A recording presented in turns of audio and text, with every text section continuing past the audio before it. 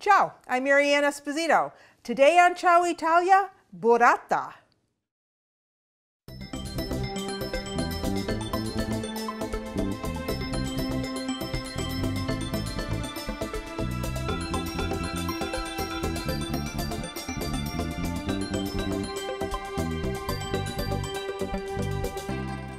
Say cheese, but say burrata cheese, because burrata is what we are working with today. And I first had burrata cheese right here in Puglia, the heel of Italy's boot, long time ago. And I was very fascinated by this soft cheese. And you can buy it anywhere in the grocery store today. It's all the rage, burrata. And the word itself, burrata, comes from butter, burro, because this is a very buttery tasting cheese. And it's a fresh cheese. It's not an aged cheese. When you buy it, you get it in a package. It's sitting in its own way like this. And it has a surprise inside. So it's in the mozzarella family. So what's inside are shards of mozzarella cheese called stracciatella. Stracciatella, those are the leftover stringy parts of the mozzarella making process. And so some little genius decided to open up a ball of mozzarella, put in the little shards or the stracciatella, add a touch of cream, close it up, and create burrata. Very clever. So we're going to work with this very delicate cheese today. So for the first recipe, we're going to make a roasted vegetable salad with burrata. So usually it comes in 8-ounce package, 2 balls like this, each weighing about 4 ounces. So when you get it home, you want to drain it, especially for this recipe. I mean, burrata by itself is absolutely delicious, just with a little extra virgin olive oil and maybe a grinding of pepper, black pepper, and so a little coarse salt. That's all you really need. But there are other ways to use it. So when I get it home, I take it and I put it in a little colander. Save this because you can use that in baking. So I put it in a colander, depending on what I'm going to be using it for, and I let it drain off because in some recipes I don't want it to be so wet.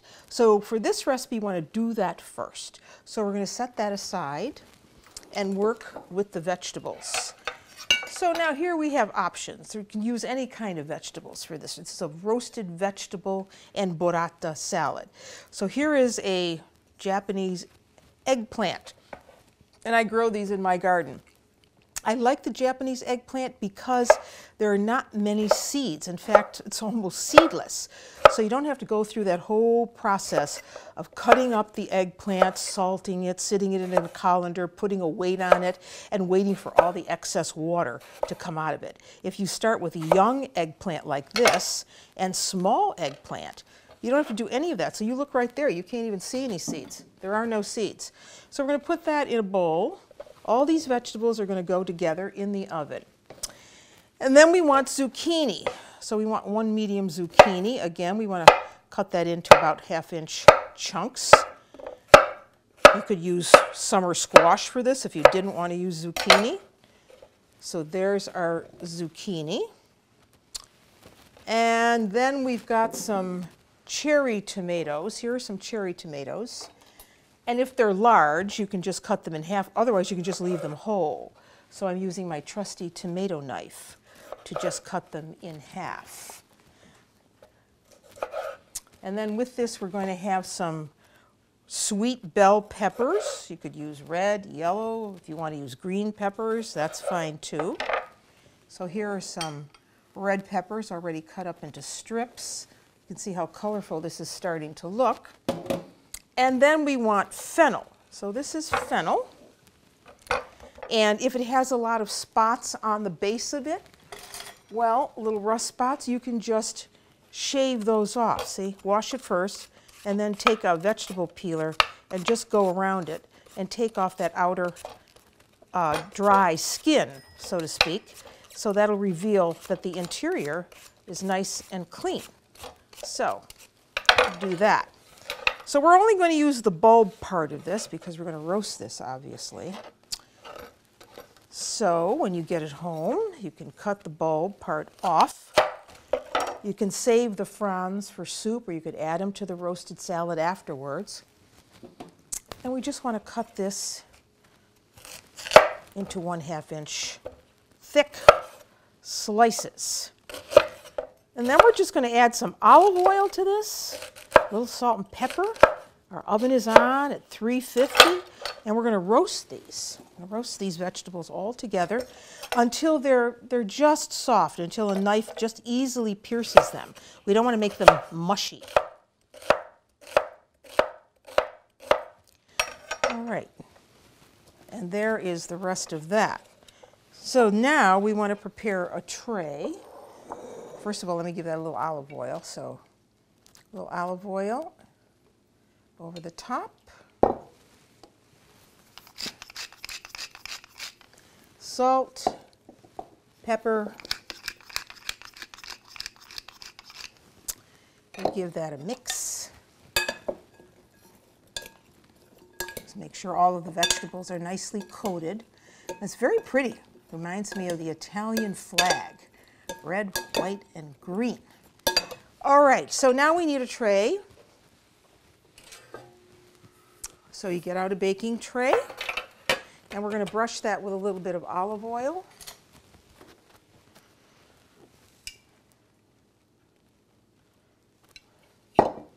So brush your tray with olive oil. Make sure you're using a good olive oil. And then we're going to put those vegetables right on here. See? Just spread them out, kind of in a single layer. Don't have to be too fussy with it, but you don't want them all piled on top of one another. You want to be able to have a little roastiness on all of them. Okay, looks gorgeous. So that's ready. Now I'm going to put them in the oven. So I would say 350, about maybe 15-20 minutes. Get a little knife and just stick it in there, just until they're tender. And while they're cooking, I'll bring over the ones I did earlier. Okay? See that? Now you can see what I mean. They're just tender. Okay? Just like that. Easy. They still retain their shape. Okay, so you admire those, because now we're going to make a dressing for the salad. So for it, we want, again, some extra virgin olive oil.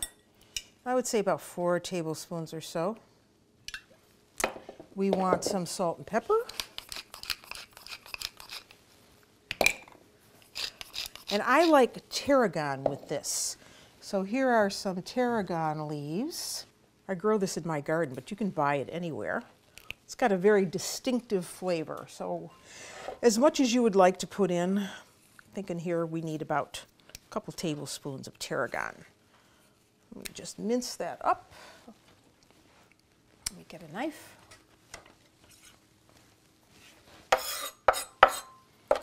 We'll give it a little chop. And tarragon is one of those herbs that people don't use a lot of, you know. It's really got a nice flavor. I would almost say it's peppery and a little bit licorice at the same time, but that's just me. And then we want some lemon. So the zest, it's going to help bring out the flavor of those roasted veggies we just did. So if you don't have a zester like this, you ought to get one, because this works wonders in the kitchen. It just takes the outer skin of the lemon and not the bitter pith, which is the white part underneath the skin. And then, of course, we're going to want some of that lemon juice. So I'm just going to squeeze some in there. Okay. Just like that. And now what we can do is get a bowl out to mix all this together. So put your vegetables, cooked vegetables, back in a mixing dish or bowl. Okay.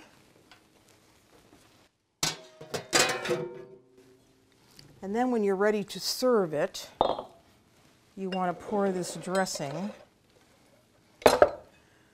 First mix it up, obviously, over the vegetables. Like that. I don't want to mush these up too much, so I do a very gentle stirring.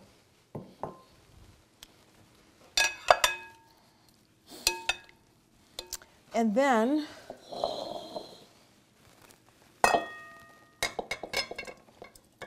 put them in your serving dish.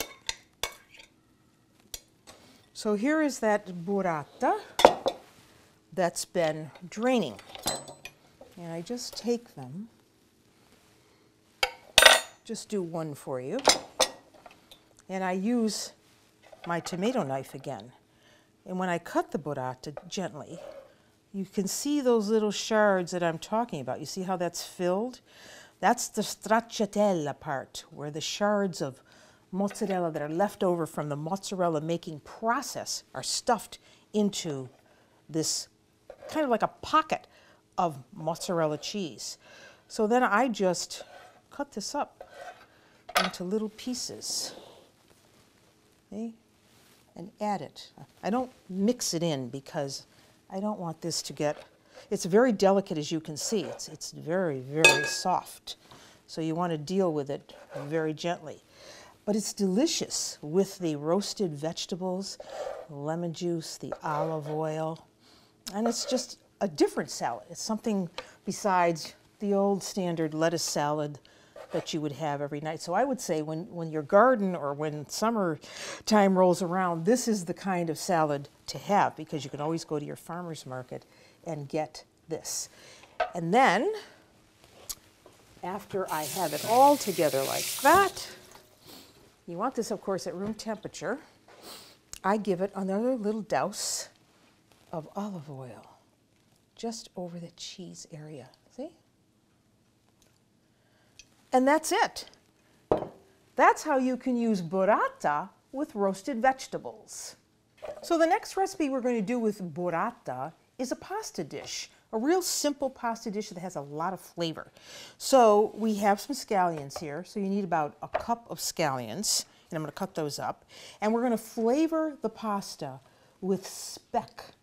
Now, speck is a lightly smoked, salted, and air-dried ham that comes from the Alto Adige region of Italy. And this ham comes from the thigh of a pig. So these pigs have to feed on certain grasses. They have to be aged for a certain amount of time. There has to be just the right amount of salting. You have to have the proper herbs. Juniper, rosemary, laurel, those are some of the seasonings that go into this ham. So people say that this ham needs a little salt, a little smoke, and a lot of time for curing. So how are we going to make this? So we're going to start with our onions. So these are just scallions, and I want about a cup of scallions, so I'm not going to need all of this. That's about a cup, I would say. So we're going to flavor this in some olive oil. Let me get just a few more. I lied. Okay. So there they are. Let's put them in a bowl. And now we're going to start to cook these down. And as they soften, that's when we're going to add the speck. And that's going to give a nice flavor to this. So we have this, and we have this. And let's go over and get this going. So a little olive oil in a pan. I'm going to give this a little heat. And I already diced the speck, you see, so it's all diced, ready to go. That's about 1/4 pound of the speck. So there go scallions. And here is the speck. And we're going to let this go until the speck has become soft and is starting to exude some of its fat and is beginning to get a little bit crispy. So it's going to take about 3 or 4 minutes to do. All right, now the speck looks good, so I'm going to add about a cup of peas. And you can use either fresh or frozen peas. If you're using frozen peas, obviously you want to defrost them. I'm going to add them now to the sauce because that's really going to flavor the peas. If you want to add them at the end and toss them with the pasta, you can do that too. So there they go. And basically, this is it. We're going to add that burrata, but now we have to get the water going for the pasta.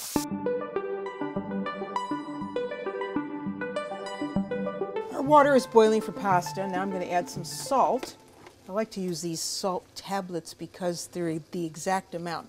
So a tablespoon of salt for a pound of pasta in 4 to 6 quarts of boiling water. So for this dish, I like to use chickpea pasta. Really nice flavor with this. If you like chickpeas, you're going to love this. So I'm going to cook about, I'm not going to cook this whole package. I'm going to cook about 12 ounces. So I'm just going to gauge what that is. Put it in. That's going to be enough for 4 people, easily. So you bring that back to a boil. And when the pasta is al dente, that is when we can take a piece out, break it in half, and see no uncooked flour, then we know it's perfect for adding to the sauce. Here's a little trick for when you are going to sauce your pasta. You want to take a little bit of that water. See that starch in there? That's a binder. So you take a little bit of it and you add it to whatever sauce you're making. So I added about 1/4 cup to my sauce. I'm going to stir that around a little bit now. And now we can take the pasta out because it is cooked. So I take it directly, see, from the cooking pot, taking off that excess water. And if you've used enough water, none of this pasta is going to stick. So please don't add oil to the cooking water. Nobody in Italy does that. And you shouldn't do it here either because you see how loose that pasta stays. But if you've used enough water to cook the pasta so that it can swell up, it will never, ever stick. So there is our last bit, I believe. I'm going to turn that off now. Oop. There it is. And now all we have to do is stir this around with our sauce. And then we're going to add the burrata cheese and mint to this. All right, there it is. So I've given it a good toss with the peas and the speck, the onions, and now just a little drizzle of olive oil, a dash of salt because we have salt in the speck, and pepper. And now we have to work with the burrata. So here it is. See? Again, you want to cut that gently because you see how creamy it is inside. And I'm just going to cut it on this board, but I'm going to put it on the pasta so it's really, really creamy. So I'm just going to leave it like that. Take this.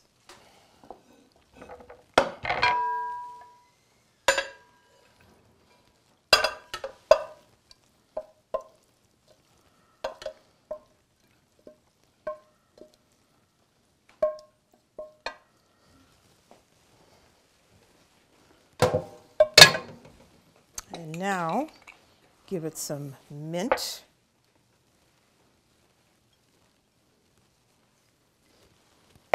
Scoop up that burrata. And this is just going to melt right into the pasta. So just little pieces of it over the top. I wouldn't, do a very vigorous stir of this because, as I say, it's just too delicate. And it will melt on its own. So this is another way to use burrata. Beautiful. This is gorgeous. This is good for company, good for you, good anytime. Another way to use burrata.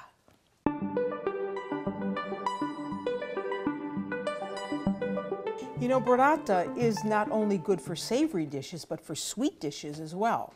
So I thought a nice poached fresh fruit salad with burrata would be perfect. So you can start with a variety of fresh fruits. We've got plums, we've got nectarines, we've got peaches, you could use pears, whatever it is that you want. So I'm just going to poach these. And so you want to start out with fruit that's not too hard. You want it pretty easy to cut up and ripe, but not overly ripe so that it's mushy. So I just put it in a pan. Okay. Here's a nectarine. Ooh, pretty, huh? That's nice. And I leave the skin on. I like the skin on because you know what? It lends really nice color to the poached fruit. And this is pretty served in a nice compote dish. You could serve it, if you didn't want to serve it with burrata, you could serve it with ice cream. I'm just going around that pit because I'm too lazy to get the pit out. And then we have a yellow nectarine.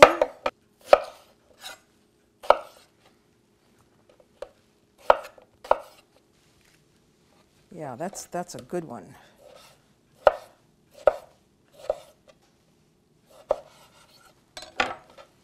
Okay, and with this we're going to want just some sugar, about 1/3 cup of sugar. And as we cook this, we're going to make a sauce, and it's going to be thickened. And then at the end, I'm going to add some lemon juice to this and some almond extract. So let me put one more half of a white nectarine in there.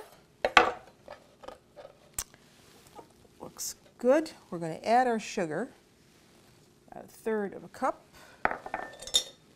Give that a little stir. And we're going to cook this. It's going to take about 5 or 6 minutes to get this to come to a sauce.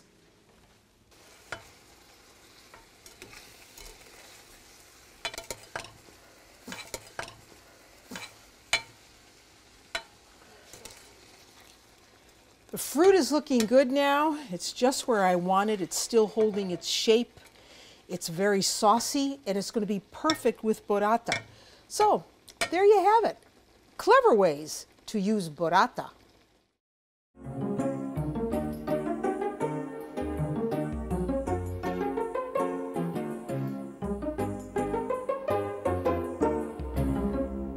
Burrata is just not for eating with a little olive oil, salt, and pepper.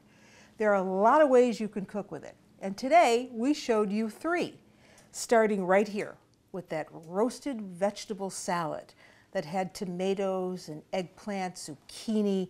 We roasted those vegetables in the oven and then topped them with little pieces of burrata cheese. And here is a wonderful first course, a pasta course made with chickpea pasta. And we used a sauce of peas and speck and onion and topped it with burrata cheese. And for dessert, obviously, a very fresh fruit salad. You can use nectarines, peaches, apples, pears, whatever you want. Cook it into a syrupy state. Top it with a little burrata cheese. So burrata here, burrata there, burrata everywhere. And until I see you nella cucina again, I'm Mary Ann Esposito. Ciao.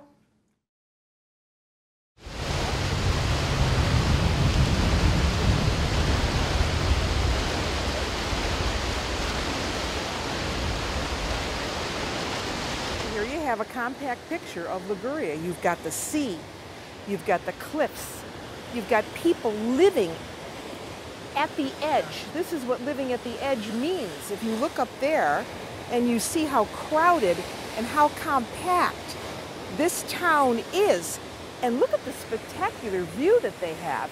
And then around that are all of these terraced cliffs with got olives, you've got grapes, you've got palm trees, pine trees. This is like heaven.